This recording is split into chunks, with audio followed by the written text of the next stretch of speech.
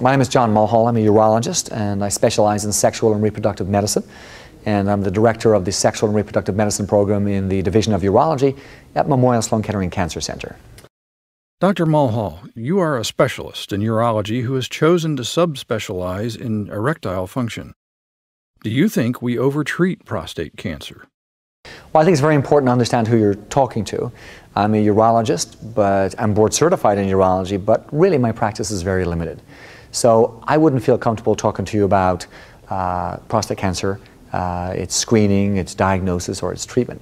What I can tell you is that all prostate cancer therapies have a significant negative impact on a man's sexual health, and some do that temporarily, and many do it in the long term. What do you believe that a newly diagnosed patient should understand about erectile function today, so that he makes good decisions both before and after treatment that are appropriate for his circumstances? So I think first and foremost, they need to understand that for the vast majority of those patients, there's not a huge urgency in pulling the trigger on deciding which treatment is right for them.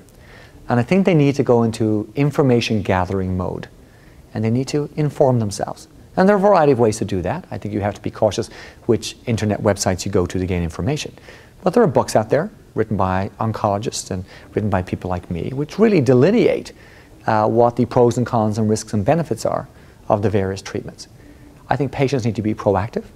Patients generally think that a physician will tell them everything they need to hear, when in fact that's not often the case. Limitations of time in the office, etc. So I think they need to go in armed with a series of questions. And I think if those questions can't be answered in one 20-minute session with a physician, they should expect that they may need to go back a second time or a third time to get all of their questions answered. At Memorial Sloan-Kettering, where you work, what percentage of patients do you think you get to see before they are treated? In other words, how often are patients getting guidance from an expert about erectile function prior to treatment? So about 15% of our patients come to see us before radical prostatectomy, and that figure has doubled in 3 years.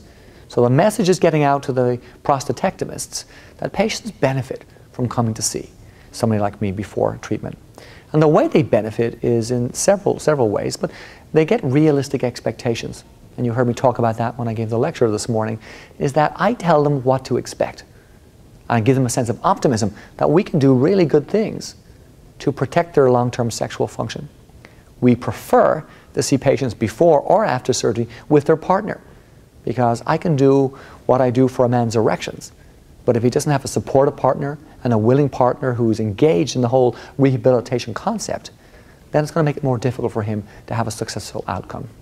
Do you have a specific protocol in place at MSKCC that encourages patients to be well informed about erectile function issues prior to making treatment decisions based on reliable data? So we have a very formally structured penile rehabilitation program, which just changes from time to time based on new emerging evidence. And the prostatectomists are very au fait with that first step in penile rehabilitation. So if a patient comes in, see them before surgery, they know what the patient is supposed to be told to do in the immediate stages after surgery. They also know that I want to see the patient no later than 6 weeks after surgery, so we can start the whole second phase of penile rehabilitation. It's been more difficult to get our radiation oncologists to do the same thing, but I have to say, in fairness to them, the 4 major prostate radiation oncologists housed at main campus at Memorial Sloan-Kettering are now very good at getting people over to see us. Recently, you published some data for the first time regarding the differences in outcomes of patients. Can you tell us a little more about this study? So that study was done on a data set from my time with Bob Flanagan. It's at Loyola University in Chicago. And so we took men who enrolled in rehab. It was not a randomized controlled trial, but we took the men who committed to doing rehab, and we looked at time to starting rehab as a predictor of long-term outcomes.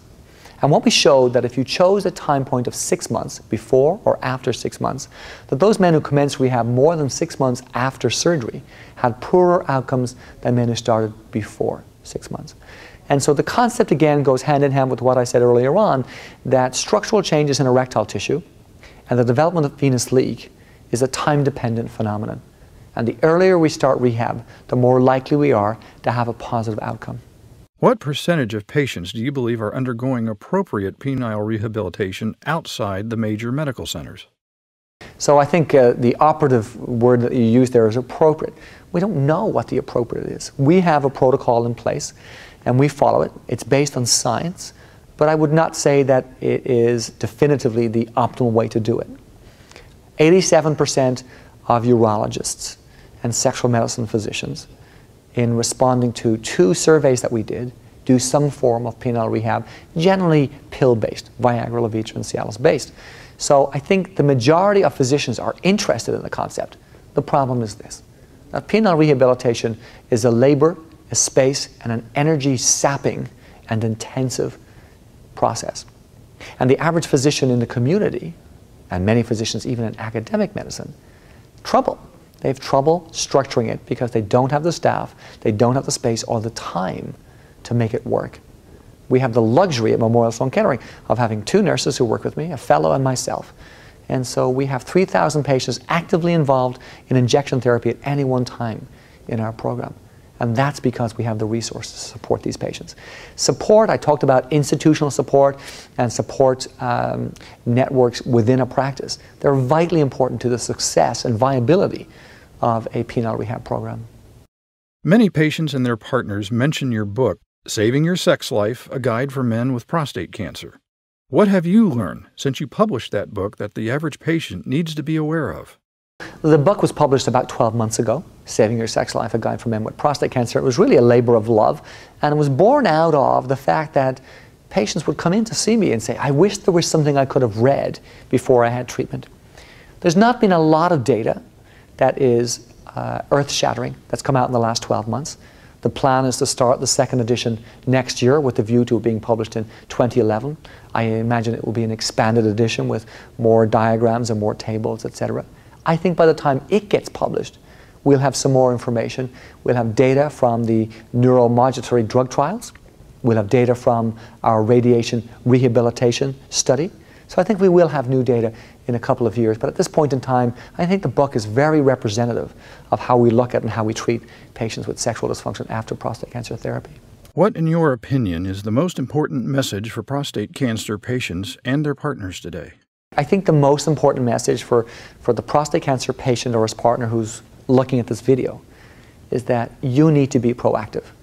You need to go out, get the information, raise the sexual issues with your doctor, select your doctor carefully, be proactive. That is how you're going to get the best sexual function outcomes after your treatment, irrespective of whether it's surgery, radiation, or hormone therapy.